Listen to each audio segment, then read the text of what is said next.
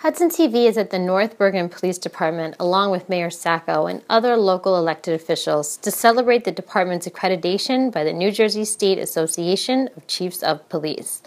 The ceremony is also celebrating the unveiling of their new police headquarters.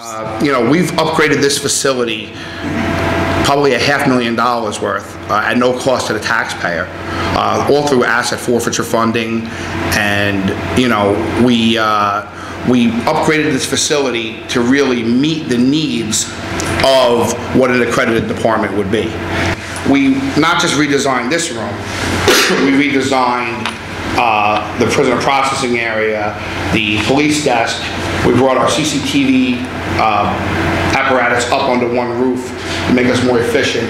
We gave the employees a new break area in the kitchen. It's really important to treat the employees right.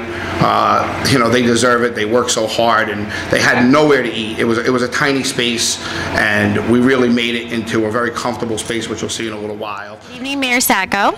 Please explain to us the accreditation ceremony today. What does that mean for the community? What does that mean for the North Bergen Police Department? Okay, it means for the community and the police department that we have a completely accredited agency in our town, and it's very difficult to get there. There's only about 170 accredited agencies out of the 500 police departments in the state of New Jersey, and it's a many-year program. You work at it.